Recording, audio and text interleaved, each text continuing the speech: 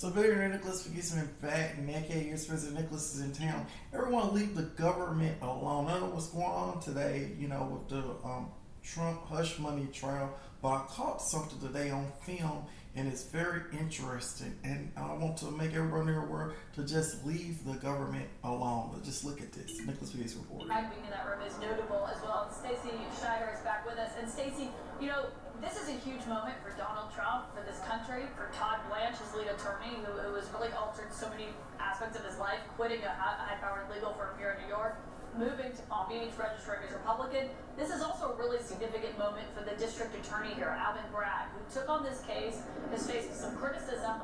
In service of an alleged cover-up of money paid to former Trump fixer Michael Cohen in connection with the purported Stormy Daniels hush money conspiracy. That's what's being alleged. We have. The way that the case was brought was a somewhat novel approach to charging Donald Trump with the felony version of falsifying business records. It's a blessed day, this but case of course, really, everyone leave the government on New York State law really was more of a misdemeanor type offense. And by introducing this whole component about alleged election interference,